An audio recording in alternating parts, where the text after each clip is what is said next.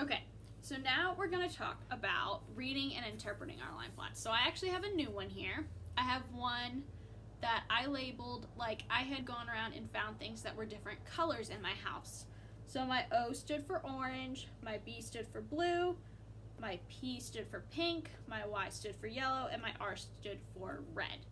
But that's not really the super important part right now. We are going to learn how to compare and read our line plots. So one of the first things that we learn to do with line plots is figure out which of mine had the most. So which line on here had the most? Well, that's really easy to find out because obviously the one that had the most is gonna be the tallest.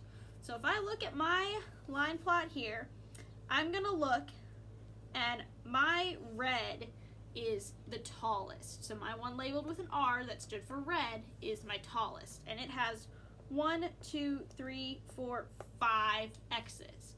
So I'm gonna circle that because it is my tallest and has my most in it.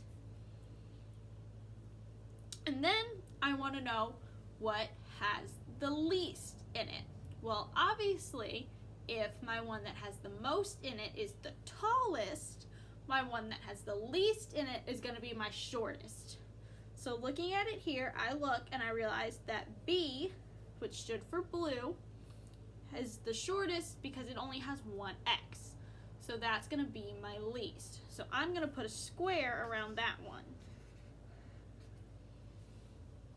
And then I want to look and I want to find out if any of them have the same number of X's, so the same number. Now those two are going to be the same height. So we know B and R don't have the same because they're my least and my most. So let's look at the other ones. Now these are all really close to the same height, but these two are slightly shorter. But I'm going to count just to make sure. So the O that stood for orange has 1, 2, 3 X's. The P that stood for pink has 1, 2, 3 X's. So I know those two are the same.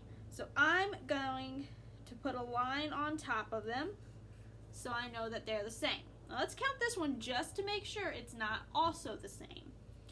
So I have 1, 2, 3, 4 here. Well, 4 is not the same as 3 and 3. So I know that these two are the only two that have the exact same number.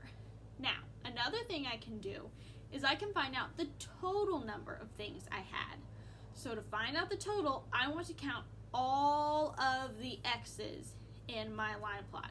So I'm going to do that, and I'm going to start over here. So I'm going to go 1, 2, 3, 4, 5, 6, 7, 8, 9, 10, 11, 12, 13, 14, 15, 16.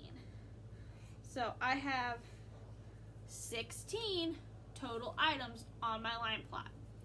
Now, I want you to do this with the line plots you created from our last video where you were pulling items and counting them and making a line plot. Do this with yours. Circle your largest number, put a box around your smallest, and put lines over your ones that have the same. And then put your total number up here on top. And maybe, if you have helpers at home, you can get them to make a line plot for you, and then you can do this part about comparing and reading it.